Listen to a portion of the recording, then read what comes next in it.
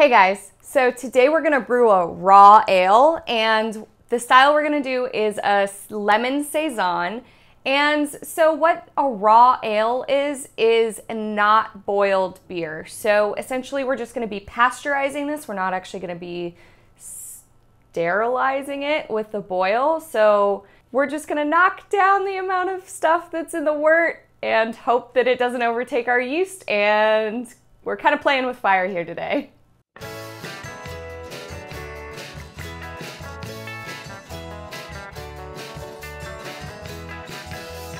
So I've got my claw hammer here. I'm going to just throw my insulation on and throw my water in here. So I'm using tap water, just run through a pure filter, and I'm gonna throw some I'm gonna throw a Camden tablet in here, and that'll knock out all the chloramines and chlorine, so we don't have to just leave it open all night. My grain basket's already in here, so I don't forget it mainly, and I'm gonna connect all the pumps and stuff, and we'll be good to go.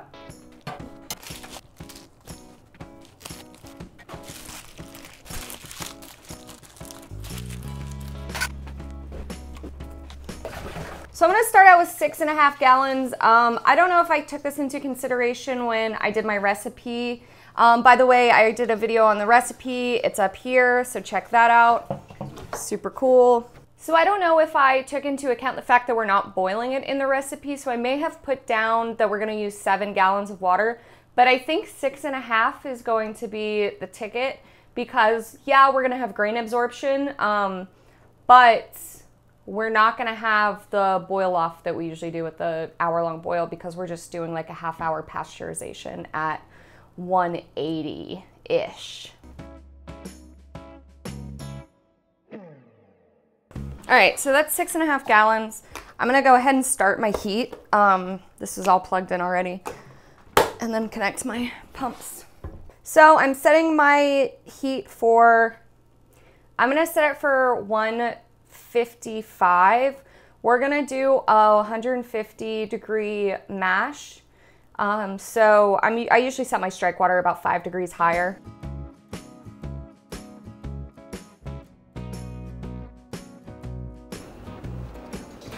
Okay, so while this is going, I'm going to add my calcium chloride and gypsum. We are putting in 1 gram of each.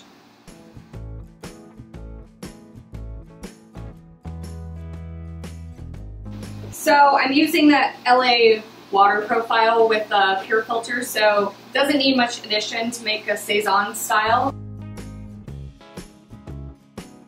So in this beer we're doing 12 pounds of Pilsner, and then our only other grain is going to be 8 ounces of honey malt.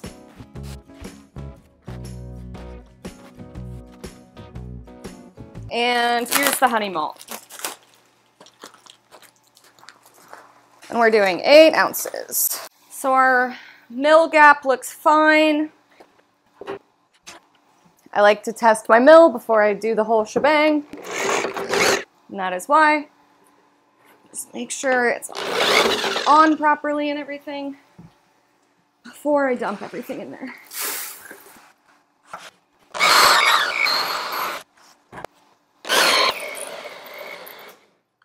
God dang it. Oh! I'm tripping the breaker in my thing. All right, so I'm just turning on the heat for this and keeping the pump off so that I can actually run my drill. That's bizarre, I've never done that before. All right. Turns out you cannot heat things and run a drill at the same time on whatever power strip I'm on. Pretty sure we made flour, which is what I wanted. And that's about as much as this bucket can take. Okay, so we basically made flour, and here it is, it's beautiful. Okay, so we are at just over 155, so we can now mash in. How did I do this last time?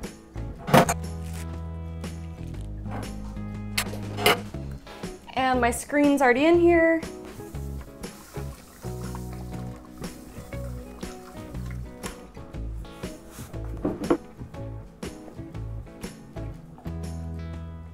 So I'm gonna turn my temperature down to 150 because that is what we want it to be for our mash. Get it a little drier because raw beers are supposed to have more body than typical beers. I think it's because of the protein not, like, there's no hop break, so the protein doesn't like congeal and kind of like mush all together and fall out. So I think there's just more suspended protein. This is a thick mash. It's very floury.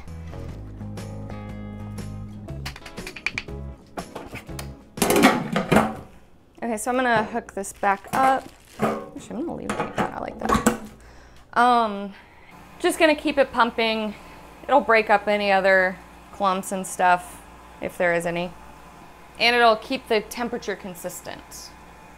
So I'm gonna set a timer for an hour, and then we can mash out and start ramping up to our pasteurization. Okay, so now that I see how much 500 milliliters is, I don't think my 4 lemons can do it, so I might have to go run out. But I think I do have enough zest. So I'm just gonna do that now. Definitely not gonna have enough lemon juice.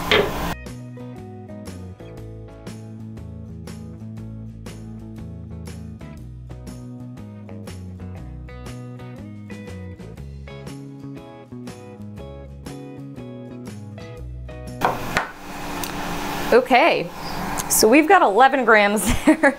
Ooh, I think the arbitrary numbers I picked for the amounts in this were a little high, but I'm gonna stick with it. All right, so I only need 7 more grams. I'm going to go see if there is more lemons outside. Okay, so our mash is done. So I'm gonna just pull this grain screen up and let it drain, and then I'm gonna ramp this up to 180.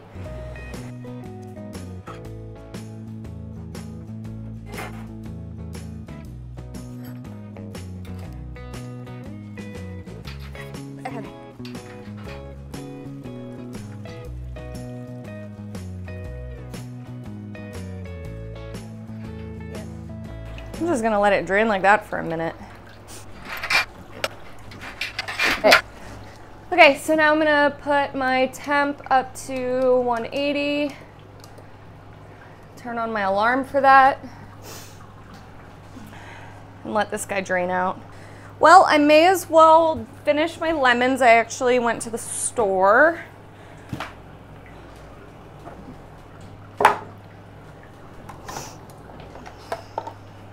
So I'm gonna put this lemon zest and lemon juice into the kettle, probably around the 15-minute mark. I'm gonna put in the zest, and then I'm gonna wait until the last like minute of the 180 degrees to put that in, because I don't want it to like really denature the lemon juice at all and change the flavor.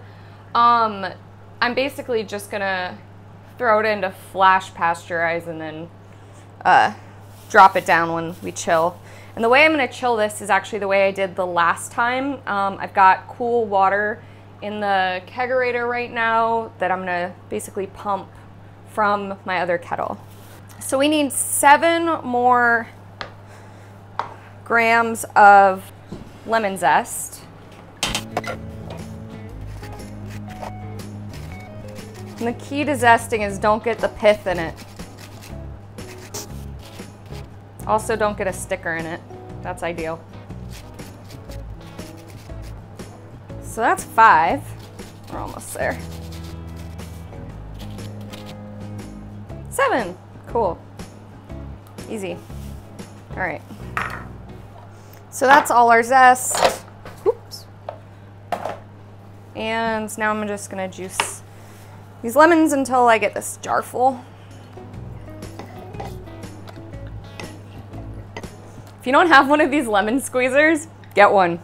I have one up north and one in LA because I will never like use an actual citrus juicer for lemons or limes again.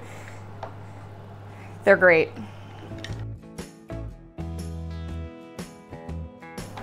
This is basically gonna be a lemonade beer, which I'm super stoked on. It is like 85 degrees in here right now. I don't know if you can see me sweating, but it is hot, hot, hot. And my AC barely works. I should probably be doing this outside, but I'm so super sunburnt and kind of afraid of that.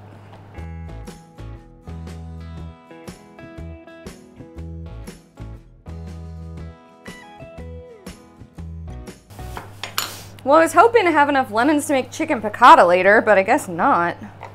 Those 4 large ones did the work of like 10 little ones. Okay, I'm gonna call that good. I'm just gonna stir this around a bit, make sure that it is still draining.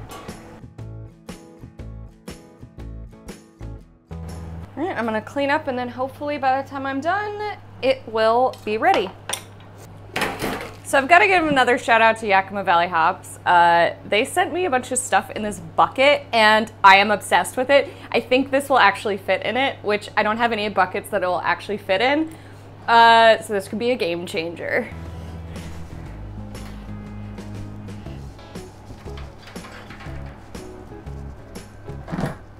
It fits!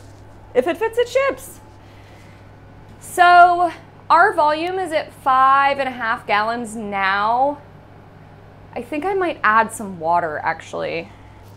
So I'm just gonna check the original gravity.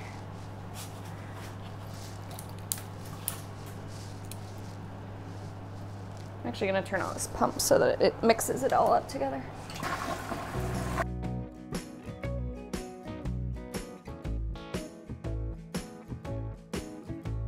So apparently when you do a raw ale, worrying about DMS is not really a thing, because below 180 degrees, it apparently converts very slowly. So I don't know, we're gonna see.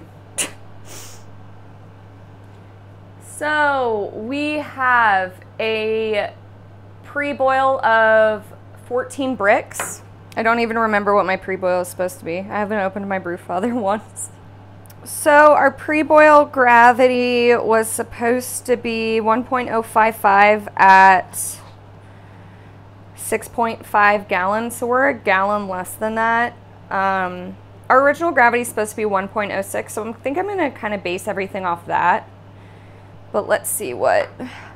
So 14 bricks is 1.059. So that is what we want for our original gravity. So we hit all our targets. We were gonna go for 1.06. So I'm gonna add a little bit of water just to deal with the inevitable, not boil off, but like evaporation. Because we are right under 5.5 gallons. Just barely. So I'm just gonna add a 1/4 gallon. And I'm gonna add whatever comes out of that screen. Okay, so I'm just gonna turn on this pump so it'll circulate. So for hops today, we're using this new product called Lupo Max by Yakima Valley, and we're using Sabro hops only in this beer. So this product kind of seems to me to be kind of a cross between a cryo hop and a normal T90 pellet.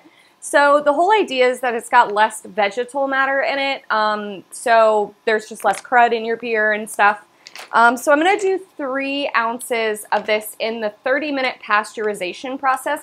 So I'm going to put it in right when we hit 180, and then let it sit with it for 30 minutes.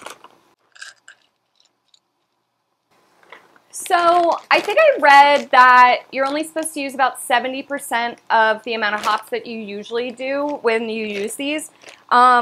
This probably seems like a lot of hops to you for a Saison, but if you think about it, we're only using them in like 180 degree wort, so the isomerization isn't going to happen as well as it would, like, say if we were boiling them.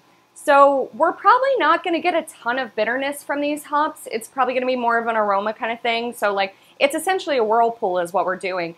And you know, The Sabro hops are supposed to be citrusy, tropical fruit, but then have an underlayer of like caramel and cream. So I'm kind of hoping that this gets us into like the lemon tart arena. So yeah, I think for a Saison, it'll work really well and not just be like your run-of-the-mill fruity tart Saison. It might have like an actual caramelly underlayer, which sounds delicious. So it's up to 180 now, and I'm gonna toss my hops in. I'm gonna use my screen just to keep it out of all my stuff. And this is 3 ounces of the Sabro Lupo Max at like 19% alpha.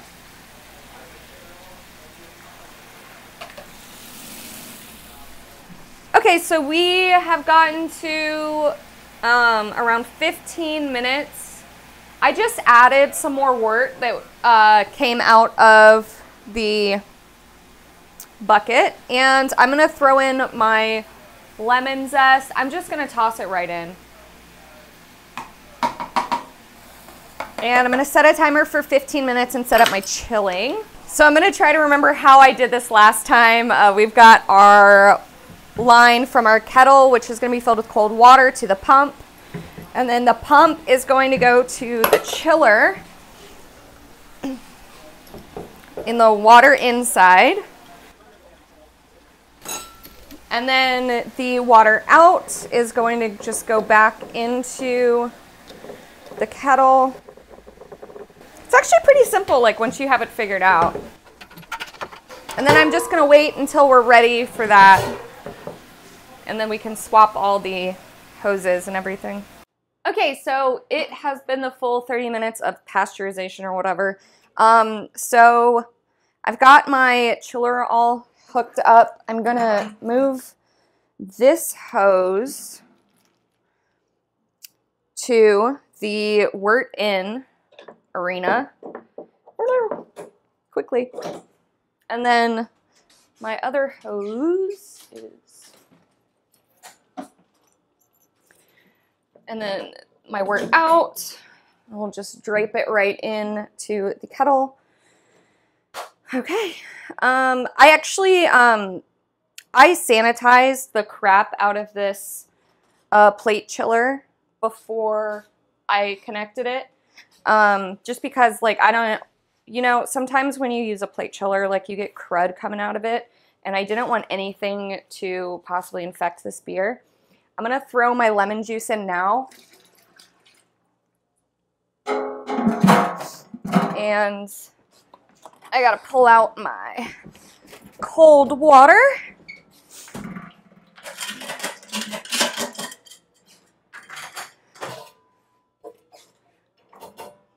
All right, so this is just about 5 gallons of chilled water. It's very heavy.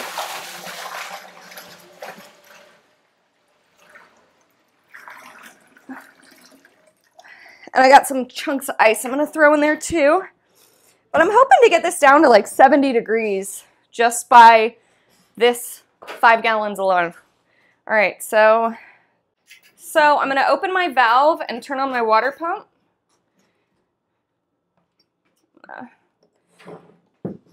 Try to prime it. It doesn't seem to want to do that though.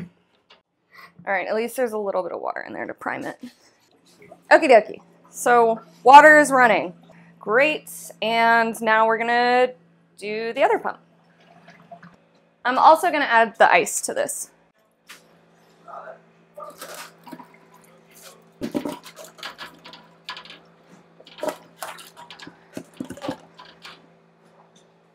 All right. This is already down to like 160. I just threw in some ice. Okay, so this is kind of stalled out at 108 degrees. So I'm just gonna transfer it into my catalyst here. I'm just gonna sanitize it first. It's already been sitting with sanitizer for a week or so, so it should be fine.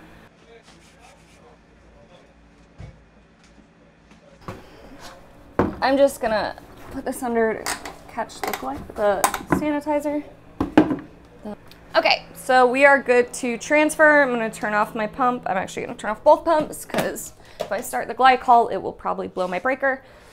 Okay, so I'm just gonna drape this guy in here, start the pump back up, and I'm gonna take my original gravity, if I can find my refractometer.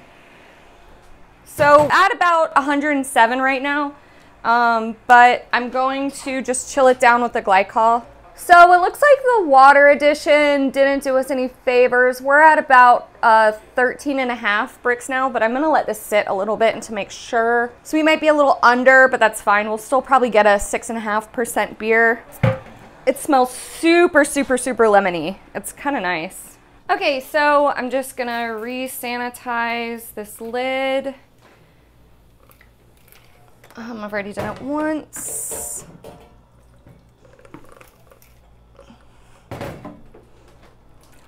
Pop it in there. I'm gonna sanitize my thermo well.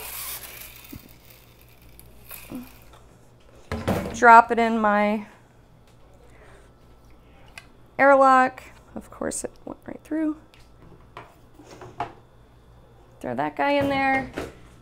And then I've got my thermo well probe. And then I'm just gonna throw in my airlock.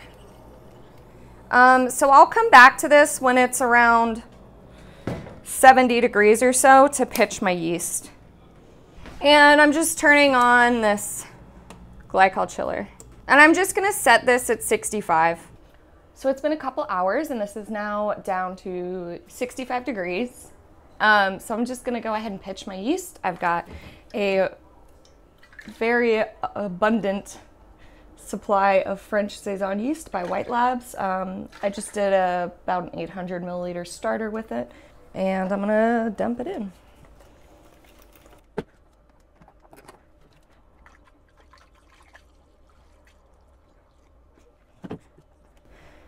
So this should hopefully completely ferment out in like 3 or 4 days. The French Saison yeast is a beast. There's still so much like protein suspended in the wort. It's kind of crazy. It's really wild to see how much not boiling it changes it and how much the boil actually does for your beer. So I'm super excited to try this one. Well, if you've gotten this far, you probably enjoy the videos, I hope. We just started doing channel memberships, so you can get all the videos early, and I'm doing shout outs and probably adding more stuff as I go. I just got to get more organized. Well, thanks for watching. Like and subscribe. I will see you next time. Memberships for this channel are now open. If you guys want to see all the videos early, go ahead and join with the button above. And I want to thank our latest member, Roland Blaze, for supporting us. Thank you so much. I will see you guys next time. I actually just found a additional use for gypsum. So I have a garden out back and I have this problem with my squash where the squash actually rot on it like as soon as the blossom dies. And apparently it means it's calcium deficiency. So you can put gypsum in with your tomatoes and squash and stuff. Fun fact. Anyway, do the other pump. Fuck, fuck, fuck, fuck, fuck. Shit, shit, shit. Ah! Okay, not ideal.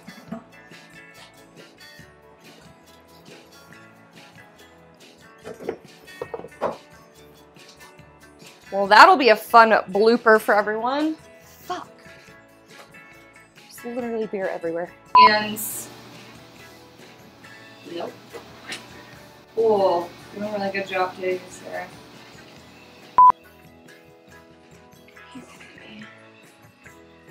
What the fuck? How is it 1 second?